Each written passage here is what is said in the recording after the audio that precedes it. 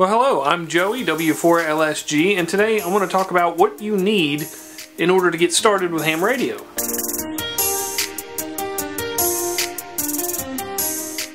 I'm filming this video from my ham shack, which is a dedicated room in my house that's pretty much just used for storing camera equipment and all this radio stuff. But you don't really need a room full of equipment in order to get started with ham radio. While it should be noted that a license from the FCC is required to be able to transmit on the ham radio bands, you don't need anything to get started in the hobby because you can start by listening. Now, to me, it seems fairly obvious that listening would be an important part of a communication hobby. And you can get started listening with some simple devices such as an old police scanner that you might already have laying around or that you can find fairly cheap at a pawn shop or eBay, or an SDR dongle such as this one. This is a USB SDR dongle, which you pull this cap off here and plug into a USB port of your computer, and it comes with this antenna, which is less than stellar, but does the job. In fact, listening on devices like that is kind of its own sub-part of the hobby. Just listening alone can be fairly complicated depending on what you want to listen to. Some of it's digital and encrypted, and there's a lot of different things there, and you might experiment with different antennas, realizing that the small ones that come on these little devices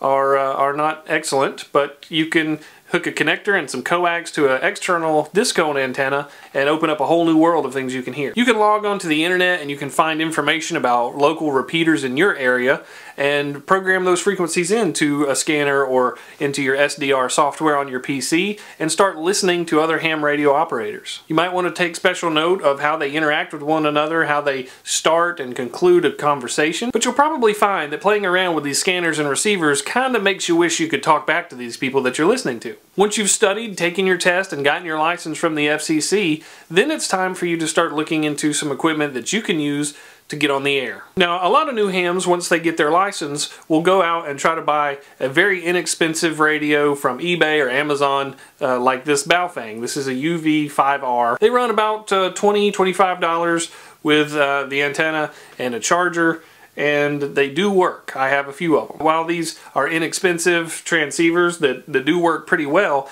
this is not really adequate in most cases for getting on the air. These portable walkie-talkie style radios, as we used to call them when I was a kid, are just really meant for fairly local short distance communication. They have these small antennas and run off battery power, which means you're not going to get a whole lot out of these. And you might be thinking to yourself, well, what about using a repeater? And that's a great thought, because the HT should be able to talk to the repeater and the repeater can talk to a wider area. The problem is, unless you're pretty close to that repeater, the low power and the poor antenna design of one of these HTs is not really going to give you a reliable connection. So you might get told that your audio's low, you're scratchy, you're dropping in and out of the repeater, things like that. And it can be a little bit annoying to the other users of that repeater. So be conscious of what kind of signal that you're putting out and how it can be received by the other people. And I'm not trying to say don't purchase an HT. It's still a good investment, something good to listen to, something to have. You may later get into other things such as crossband repeating, where you would use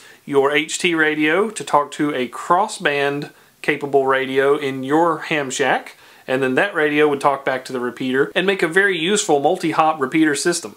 HTs are also excellent for simplex, just talking from one radio to another radio, or if you do happen to be conveniently located near the repeater, or in my case, you're going to work on one of the repeaters, this is great to have in a book bag to make announcements or test a repeater that you're pretty close to. So what would be a better way to get started talking? It may not make perfect sense right now, but one of the best things that you can buy would be a mobile ham radio. What you're looking for is something that can transmit and receive on the bands that you want to be on, and something that has enough output power to have a reliable signal into the repeater. Mobile radios, of course, are designed to be installed in an automobile, which has a 12-volt DC power source. But when you first get into ham radio, you're typically pretty excited about making contacts and learning the ropes and listening as much as possible, so you're probably going to want to install it in your home. That means that you're going to need a pretty reliable power supply to be able to run your 12-volt DC radio from your 110-volt AC mains in your home. These power supplies can range in price, and there's several different types, but the main thing that you want to look for is that it has the correct 12, 13.8, 14-volt power output with enough amperage to power your radio. If you're not really sure how much amperage your radio needs, make sure to check your owner's manual. So you've got your radio, you've got your power supply, What else do we need? Well, really, you're down to the last few items. You're going to need an antenna. I was told a long time ago that the antenna is 99.9% of the radio system. The antenna system will pretty much determine what you can hear and how far you can transmit. There are a ton of things to consider when purchasing an antenna for your radio. The obvious things are, does it work on the bands and frequencies that I want to be on? You often see antennas rated with a gain rating, but unfortunately, those numbers are not very straightforward. Typically, the higher the gain, the better, but sometimes you'll see that the gain numbers are just all over the place. And from there, this hobby will just continue to grow. You will become fascinated by who you can talk to and how far you can talk, and then it just goes and goes and goes. You'll probably want to play with different antennas and different radios and upgrade your license and just really grow into this hobby, and just next thing you know,